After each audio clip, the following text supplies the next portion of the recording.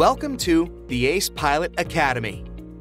What does it take to move an airplane? Thrust, the forward force produced by the power plant, propeller, or rotor. It opposes or overcomes the force of drag.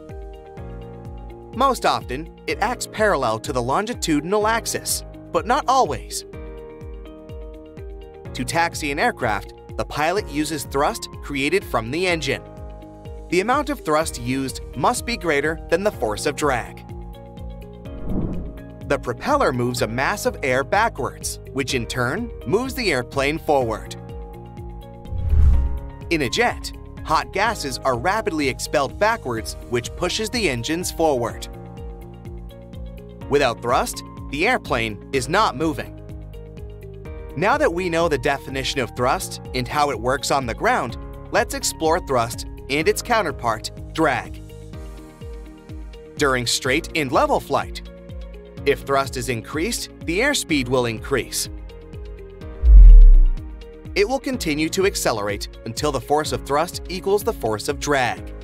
If thrust is decreased, the airspeed will slow until the force of thrust equals the force of drag. Did you know straight and level flight can be accomplished at many different airspeeds? Lift varies with the angle of attack and airspeed. A large angle of attack with slow airspeed produces the same amount of lift as high airspeed with a low angle of attack. Aircraft speed regimes are grouped into three categories: low-speed flight, cruising flight, and high-speed flight. Low airspeeds require a rather large angle of attack to maintain altitude. If thrust is reduced, the airplane will lose airspeed and the component of weight will be greater than lift, causing the airplane to descend.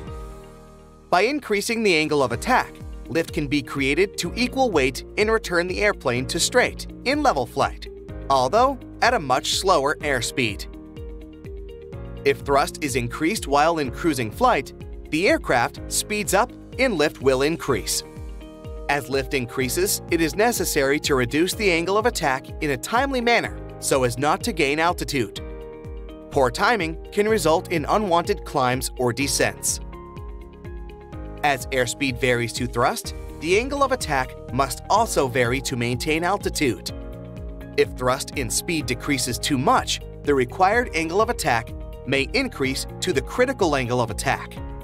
Any further increase in angle of attack could lead to wing stalling. I hope you enjoyed this lesson on thrust. Join us again for more exciting topics. Thanks for joining us at the Ace Pilot Academy. See you next time.